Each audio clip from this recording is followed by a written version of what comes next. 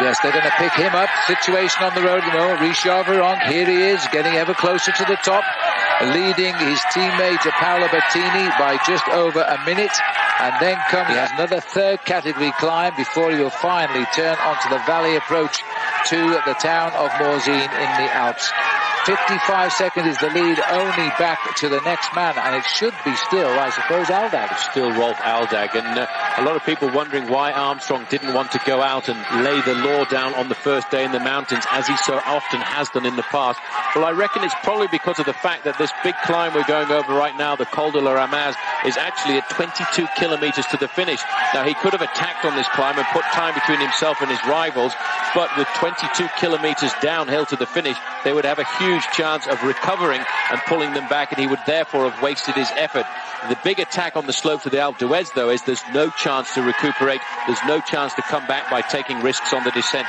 Richard Virenque now is not very far from the summit of this climb. He still conserves around about 4 minutes of his advantage, but he's hurting right now. And I'm not surprised. He's trying desperately. He's not thinking now of just winning the King of the Mountains. He's won that title 5 times before. He is thinking of winning this stage and taking the yellow jersey. And to a Frenchman in the 100th year of the Tour de France, that will make him a superstar.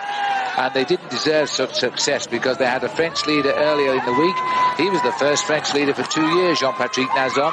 But this man is now preparing for a descent, and then he'll look towards the finish. He's over the top. 2 or 3 men up alongside Lance on the climbs today. Well, he's proved to be absolutely correct.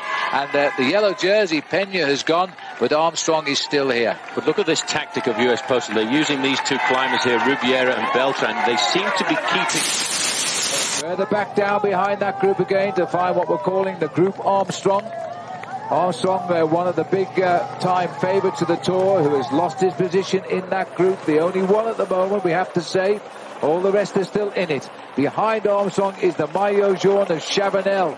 And he's not enjoying the ride ever since we got to the steep section. Well, just as a brief reminder, if we stop the race right now, the new overall leader of this bike race would actually be Cadel Evans. Yep. Because Cadel Evans started the day in 2nd place overall with a 1 minute 25 second deficit on Chavanel. So currently, Cadel is looking like he's the virtual leader, but we've still got one very difficult climb to go.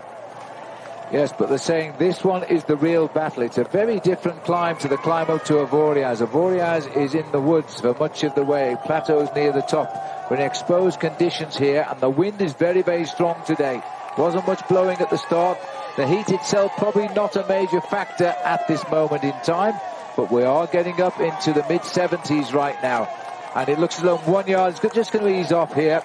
They're giving it to the strong man, I think, Paul. Mario Ertz is going to go over the top in first place. Well, about 390 meters to get to the top, and Mario Ertz is riding extremely well here this afternoon for Omega Pharma Lotto. And in the group behind, in fact, they've got a man who could create a bit of a surprise for Belgium as well, because Jurgen van den Broek, who started the day in 7th place, was looking quite comfortable in that group of contenders behind.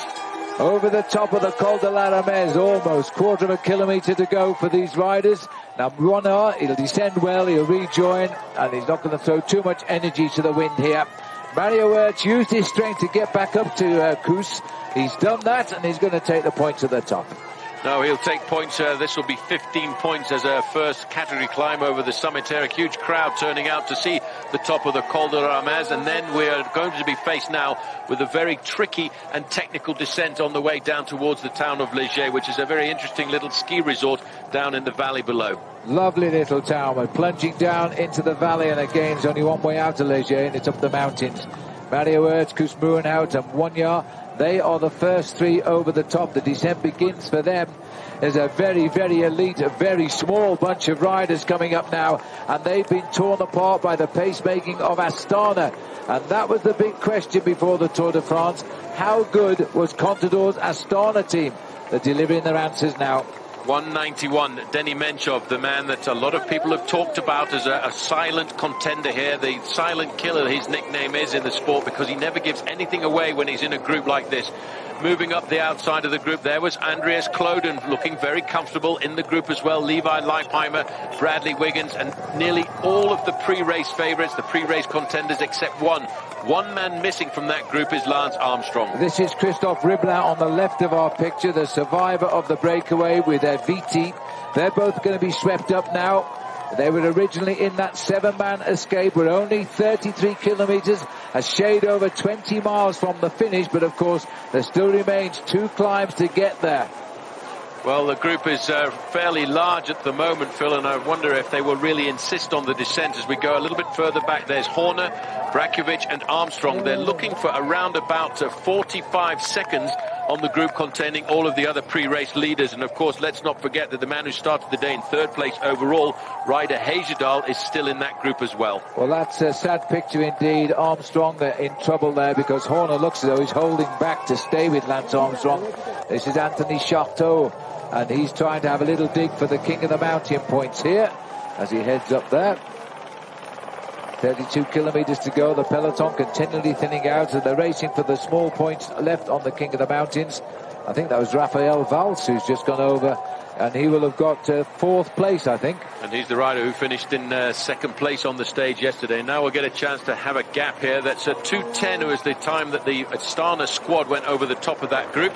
And now we'll get an honest time check back to the group of Lance Armstrong and Chris Horner. But looking back down the road there, Phil, it already looks like a big gap. I think it is a big gap because the group Armstrong is not climbing that quickly, and the leaders are, and it will be opening up all of the time here. Brakovic staying with Lance Armstrong here, as Armstrong really is not wanting to live through these pictures.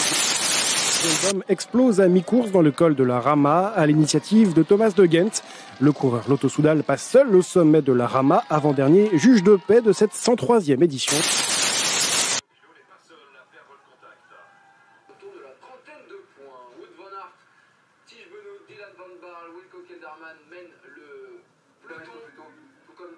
Ou encore Esteban Chavez, de nombreux abandons aujourd'hui sur la route. Va pouvoir suivre le rythme et va perdre gros aujourd'hui sur cette 14e étape. Au sommet de la Rama.